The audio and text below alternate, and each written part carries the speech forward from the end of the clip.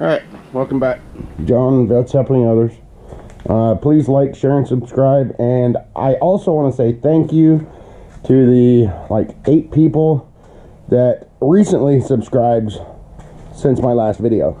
So it is helping having it at the beginning of the video. Anyways, so we're working on the excavator thumb cylinder right now, and I'll walk out there and show you.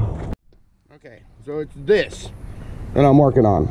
So I went to Harbor Freight yesterday, tried to find a pipe wrench that would go big enough to hook onto this outer rim right here, but they only had one that goes up 4 inches, and this is 6 inches.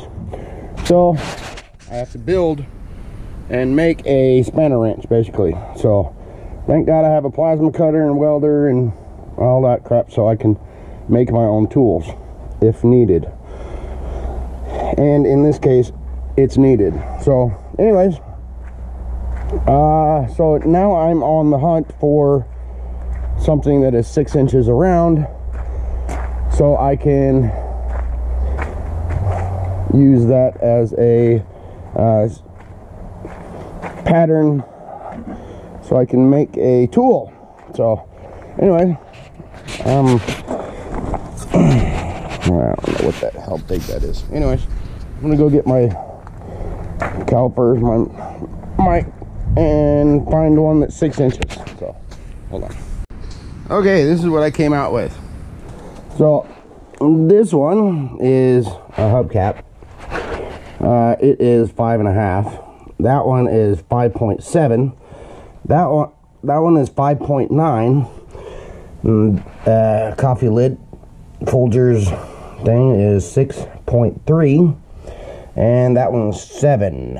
So that's a 56 Ford headlight bucket. Anyways, or headlight rim. So we're gonna use the 6.9 candle bucket. We're gonna scribe the outside rim, and hopefully it equals up to 6. So yeah, close. I can always grind it down if it's too big, and yeah, can't really add to unless I weld onto it. Anyways, so I got this 3/8 plate that I'm going to cut me out a tool. So follow along. Let me show you how that one. Show you how I do that one. So yeah. Okay, so I drew out my tool using the edge of the bucket and that bezel. So as everybody can see, it is pretty damn close to 6 inches around, and I left about 3/4 of an inch ish on the outside for strength.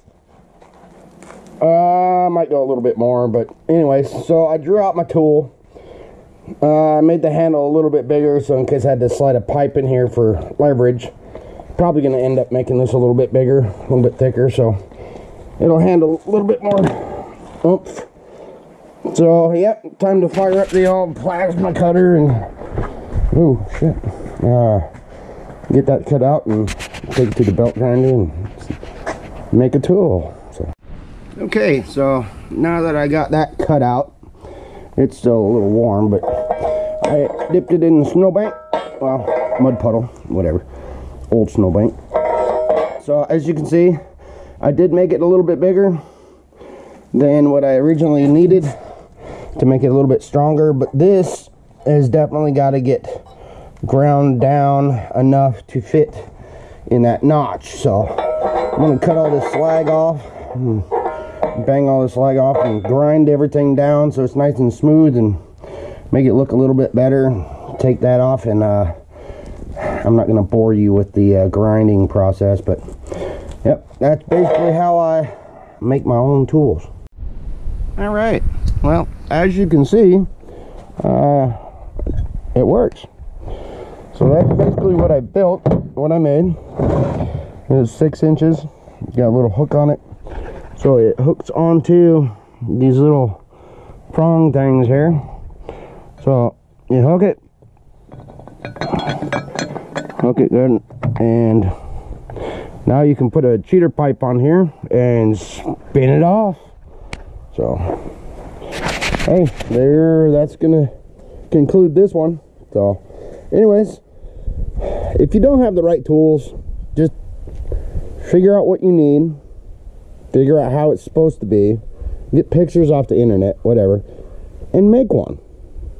That whole tool, I want to say it costs like 80 bucks for a 6-inch spanner wrench. It cost me about 3 bucks. So might not look pretty, but you know what, it's functional and it works. Well, we're gonna find out. Anyways, thanks for watching.